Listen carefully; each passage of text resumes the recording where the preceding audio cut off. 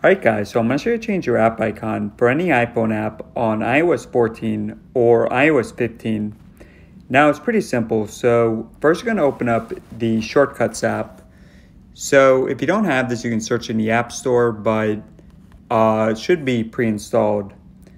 Alright, so just open that up.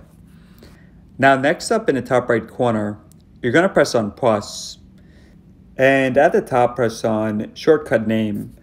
So whatever app you want to change to, I'm going to do Instagram.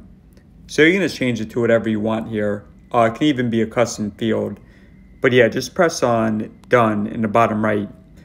Now, next you're going to press on Add Action. And press on the search bar at the top and search for Open App. Alright, so under Scripting, press on Open App. And now you guys see, so it says Open App, you're going to press on App. And from here, just choose the app. Alright, now there's a couple ways to change the icon.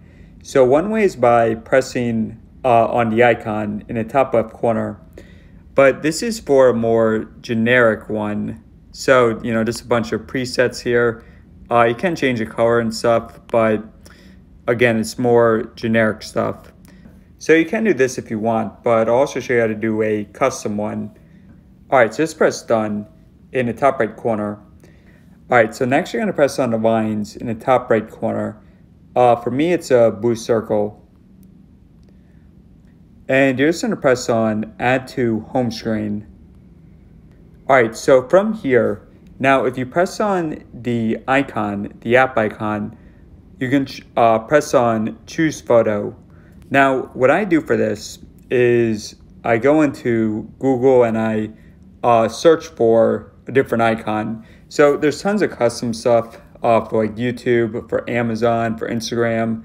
In this case, I'm going to use the old Instagram icon. So whatever icon you want, just press on it. And then you're going to hold down on it. So long press for a few seconds. And then press on Add to Photos.